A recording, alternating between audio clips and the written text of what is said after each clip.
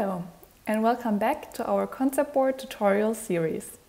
Today I'm going to show you how to use the Scribble and highlight tool.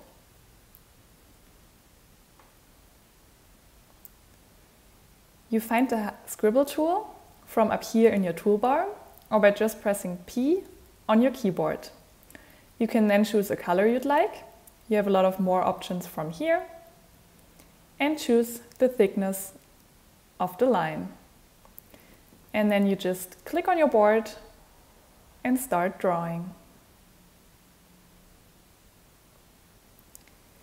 If you need to change the color or the thickness later on, just use the select tool, click on your drawing, and then I can still change the color, the thickness, the style of the line, or make it more transparent. I can also always move it to a different location in the board. If you need to correct separate parts of your drawing, it's best to directly draw different lines. So this time I draw every flower petal individually. And now I can say, okay, I don't really like this one. So I take the eraser, click on it, and draw a new one. Because in this case, I can only erase the whole thing.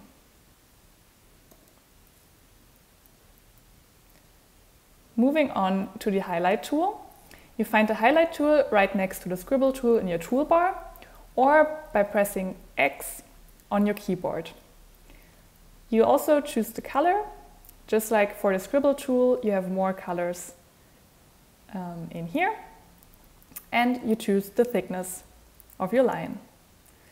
And then maybe you have some text where you want to highlight some parts. So you click on it and draw a line for the parts you want to highlight.